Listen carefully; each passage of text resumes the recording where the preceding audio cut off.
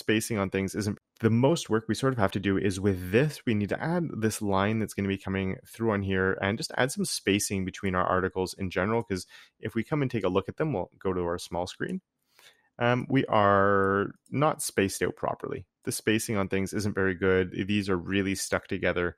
So we're going to add in that spacing that we need right now. Now, if we come and we look at the original design, we do have a lot more space around my date. This spacing actually looks pretty good, but we need a lot more space here and here with this line coming through. So let's start with just getting the space around my date and my 3 comments thing that's right there. Now, where would we do that? We don't even need to go into our article to do that right now. We need the first part, since we're just looking at something in there, it is actually in the typography. So we can come back up, and that is my article info. We don't have a selector for it, so I'm just going to copy that. We have the read more, so we can come down here and put my article info. I want you to create the spacing for it with 1 line of CSS. I want you to use the shorthand and add in that empty space. So if you weren't sure if it's margin or padding, again, people mix those up all the time, but I think you won't have confused it yet because we've been using almost exclusively margin up until now. Once we start doing more projects with padding, you might start mixing them up a little bit. The spacing's pretty big on it. I want to make it even on the 2 sides. This is where it depends a little bit how you like to work, though.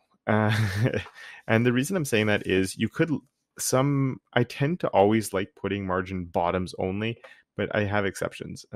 Because if you're only dealing with margin bottoms, it definitely makes your life a little bit easier. But sometimes it's nice to have a margin top just to simplify things. So I'm going to do that so I don't have to add a margin bottom on my image. And I'm just going to put this space and this space all on the date.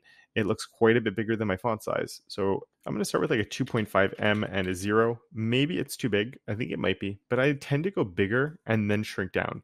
And there's a really good reason that I do that. A lot of the time with margins, there's this thing that happens where you always end up putting them too small. And then you think, it's not bad, but no, just go bigger. Always go bigger than you think. So start with a big number and slowly reduce until you're happy with it. It does look a little bit big, so let's just drop that down to 2.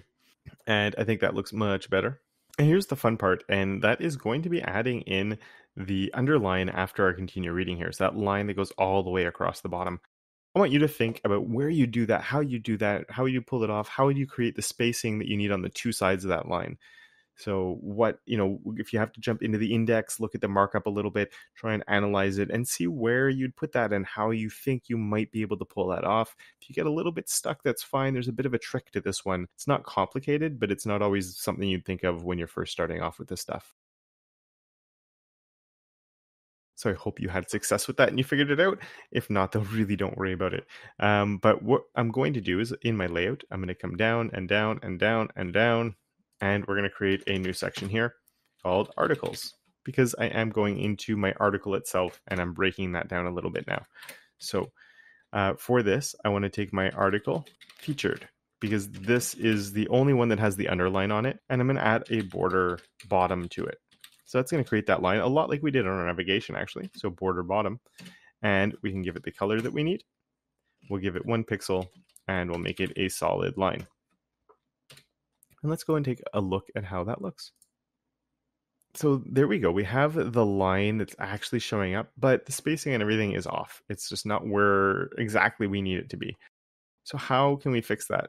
But we need 2 different things. The first one is I'm going to add padding, but I only want the padding on the bottom. And I'm going to do it with the shorthand just to illustrate why. So I'm going to do 1 M of padding, and we'll go take a look.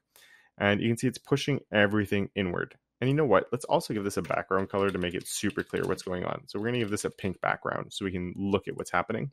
So we can see the size of my featured article is exactly the same. But when I added that padding, it pushed everything inside of that box a little bit. And if we make that a bigger number, it's going to push it even more. So we're pushing all inside. But you'll notice that the border is staying on the outside of my padding. So the border's all the way over here. So if this padding was only on the bottom instead of being on all these sides, it would just be creating empty space right here where we want it. So I can take this down to maybe back down to a 1. And I can also switch it over to padding bottom.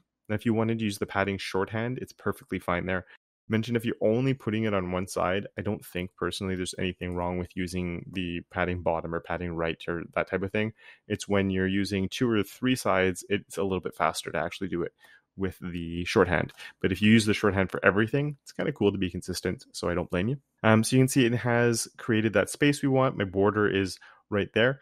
Now I also want to increase this space a little bit, and we can do that with my margin. So let's in margin bottom, and I'm going to make it way too big for now, just to illustrate that it is working.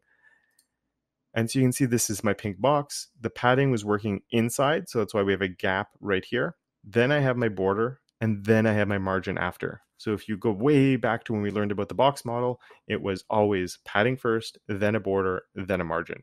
We don't use borders terribly often, so sometimes we forget where they flow into the whole box model thing. So if you didn't get this, it's completely fine. Now this is too big of a space. I'm going to drop that down to a 2, and of course turn off the pink background. And you know what? I switched that, but I think a 2 and 2 looks a little bit better, just to make this spacing completely equal. I think it'll look better in the long run if we do that. So there we go. I think that is great for my featured article. Everything is good there. Now we're going to jump into styling this one here. And this is where we had that trick that I talked about. And actually, you know what? I think that would be better in its own video, because it's a little bit weird and I want to be able to focus on it, or find this video again if you need to reference it. So I'll see you in the next video, where we'll take a look at how we can change the order of the content in there to match the design, where the image is actually on top. And when we look at this one, the text